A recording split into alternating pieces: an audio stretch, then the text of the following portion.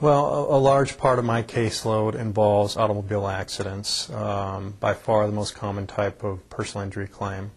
But I represent people who have been injured in moderate-sized accidents and also people who have been catastrophically injured in those accidents.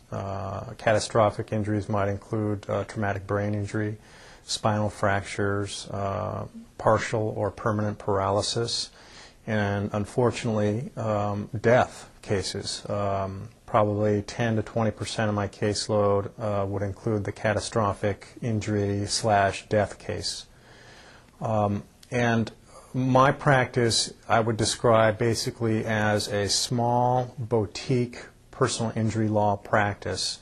And by boutique, I mean that I intentionally keep my office small and limit my caseload because I found that we can provide the greatest level of service to our clients. I'd rather develop relationships with my clients and do a good job on a smaller number of cases as opposed to some of these personal injury law practices that deal in volume. Oftentimes you'll see these practices on the TV. So I am not a volume PI practice, and instead I would characterize it as more of a boutique practice.